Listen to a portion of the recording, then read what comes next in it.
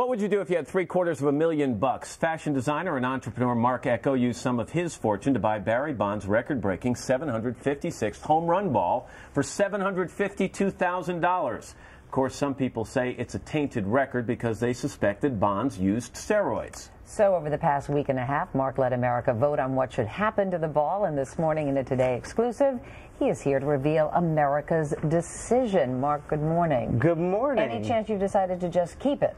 No, that was not one of the options. 10 million votes in, and you know, the people obviously just their impassioned response tells us that baseball is alive and well. Over the past couple of days, you've been referred to as everything from stupid and an idiot by Barry Bonds. You've been called a copycat and a publicity hound by some sports writers, a genius by other people. Right. Did the response surprise you at all? Not really.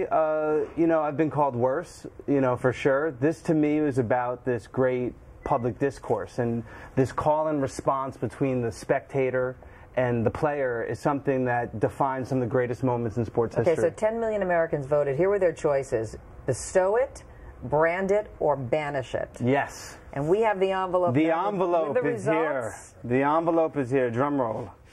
Okay, let's see what we got, folks. 10 million votes. They really have a drum roll. Absolutely. A moment's notice. We're going to have to find a different artifact to send up to space, Matt. Ah, okay. The banish it vote was at 19%, and 80% of America total want this ball on this earth, and it will go to Cooperstown Hall of Fame with the brand at 47%. 47% say branded, so put some kind of an asterisk on it? Yep, this ball will be branded with an asterisk. How are you going to do that? An actual brand or what? Yeah. Well, you know, we're going to be working with the folks at the Hall of Fame. This is the, you know, it's a historical museum. We want to treat this ball as such, as an artifact Some of respect. Dale Petrosky actually is the president of the Hall of Fame. He joins us now from Dallas real quickly. Dale, are you happy to get this in your possession, and do you worry about the brand?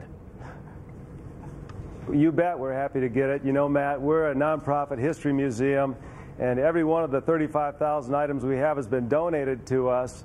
And so this ball wouldn't be coming to Cooperstown without Marc Ecko buying it from the fan who caught it, and then putting it up for a vote of the fans. And now 80% have voted to send it to Cooperstown. Right. But real quickly, though, by accepting it with the brand, do you think in some way the Hall endorses the idea that Barry Bonds used steroids? No, I think what this is an intersection of a couple of very deeply held American values. First of all, innocent unless proven guilty, you know, and the other one is fair play. People want to know that this record was gotten on a level playing field. All right, Dale, congratulations on your new exhibit. When are you going to give it over real quick? I'm sorry? When are you going to give it to him? We will keep people posted. It's going to be coming soon. All right, working with the folks over at the Hall. Thanks very much. Thanks for having me, guys. We're back after your local news.